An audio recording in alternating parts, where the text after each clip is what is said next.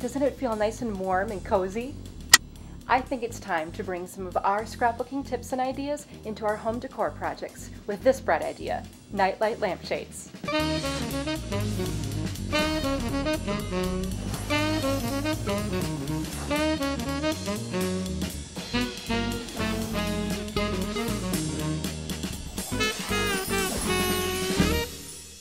Now let me show you how this project gets started. We're going to begin with this little lampshade from Club Scrap's Nightlight Kit. And first of all, what we want to do is move the lighting unit from the back, and it just clips right off. It's got this nice little on-off switch so you can turn it off during the day. And then the front of the shade is already covered with adhesive and a protective coating. I'm just going to peel this away, and now the adhesive of the shade is completely exposed. And I'm going to set that aside as well, because we want to be working just with this template so we can make our plans for how we want to decorate the shade. Well, I wanted to commemorate my trip to the Netherlands with a photograph on my nightlight. This is a photograph taken of a maze garden. I'm standing on the rooftop of a castle, and I decided to use a close-up version of that same maze garden, which I just think is absolutely incredible. Every time I turn on this nightlight, I'll remember my trip. Now this photograph is completely opaque, so when I turn on the nightlight, I won't be able to see through the photograph, and I need to make it completely transparent. To do that, I'm going to show you a little fun technique. I went to the copy shop and I had a color copy made of this photograph, and I'll be honest with you, if you try this technique with an inkjet printer, it will not work. So do not try that at home. I did.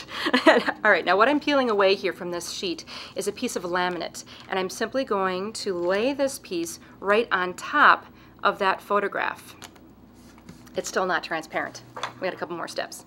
I'm going to take a bone folder. You can also use a popsicle stick or the back of a spoon, and I'm going to burnish this photograph onto the laminate firmly. Now my picture is almost ready to go, but I want to size it so that it's going to fit onto the lampshade. Now this template is really helpful because if I were to just cut this picture in a straight line, it won't look all that great on my lampshade. I need to compensate for the fact that it's more narrow at the top and wider along the bottom edge.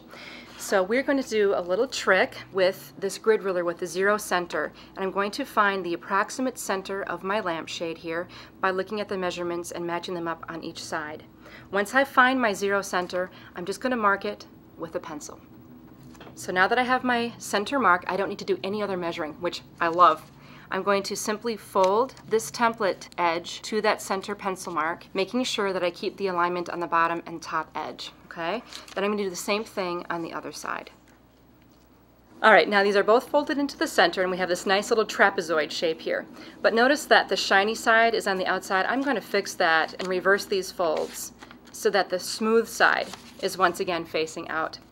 Now I'm going to trace this shape onto the back of my photograph that already has the laminate paper on it, and I need to hold that template in place. For that, I'm going to use these removable glue dots. This is the perfect dot for the job because I want to be able to safely remove this again, but I really need to hold it in place.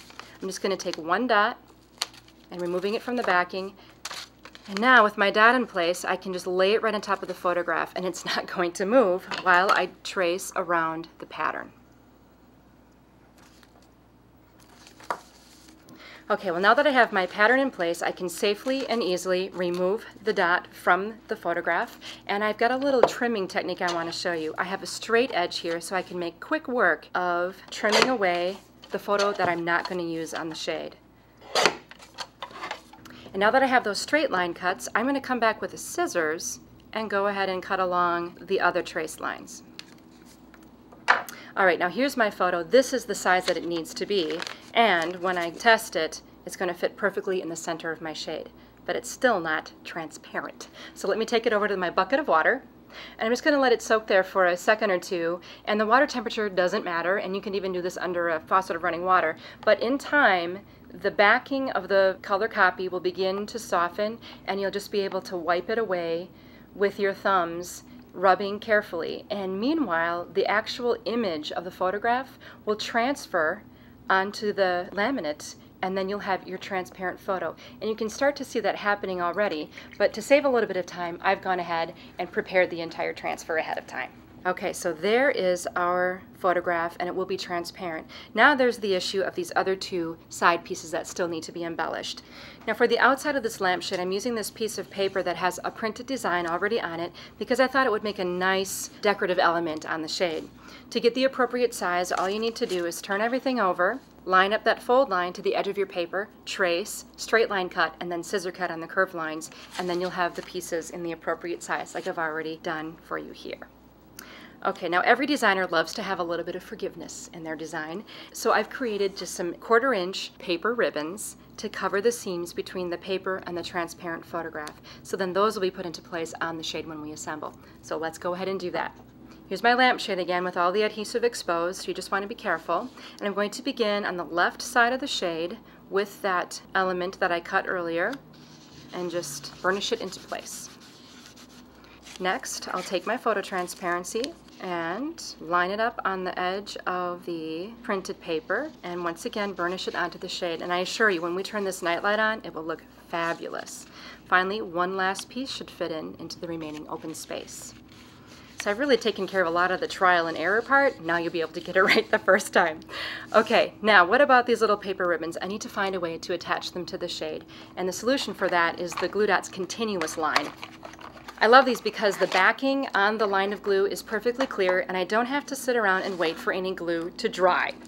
Now, if I just pull away the line from the backing, you can see the glue line is right there. And I'm just going to place it carefully on the seam between the printed paper and the photograph.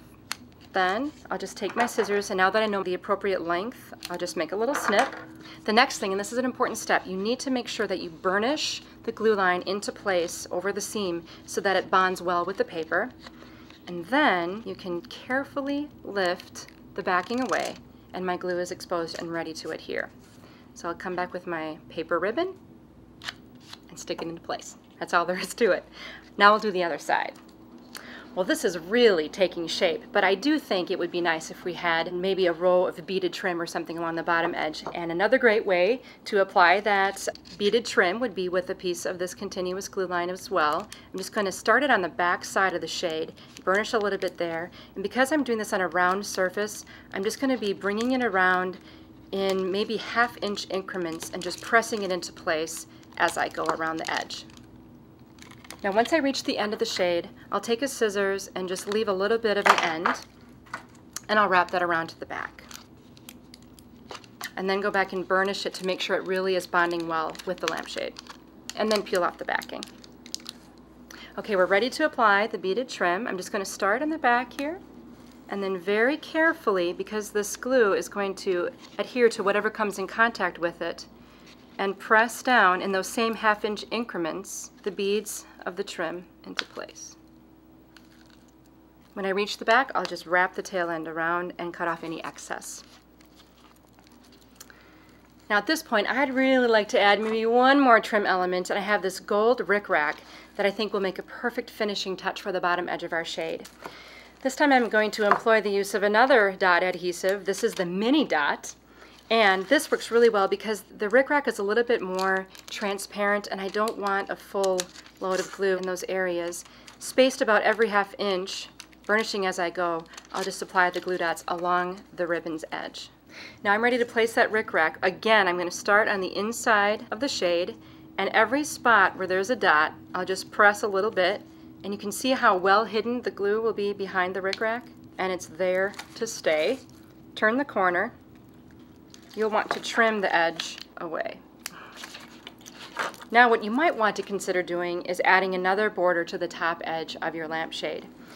Now remember, light is going to be emanating from the back side of the shade, and because I already have this pre-printed design right here, I thought it might be fun to add a little extra special touch.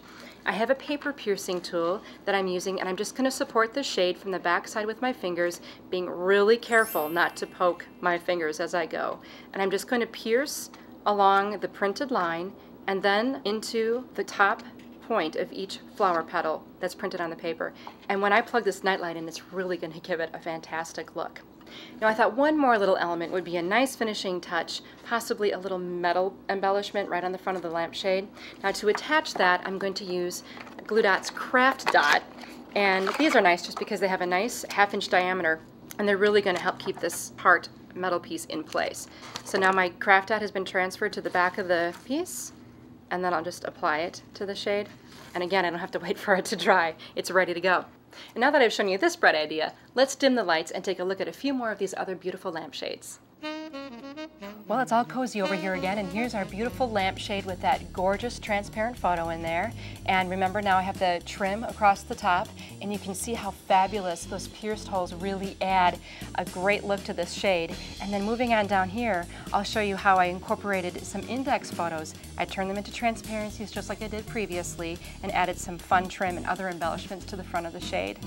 Here's another one. It's a little bit more simple, maybe a little bit less time, but it still incorporates that transparent photo along with some stamped edges on the outer rim of the shade. And then here, this one we just didn't even have any photos to attach, but we did sort of some of the same elements with piercing the shade to allow the light to come through. And then finally, here's one that's beautiful and it's just all stamped elements with the same type of trim involved, attached in the same way. Well, now I've shared all my bright ideas with you.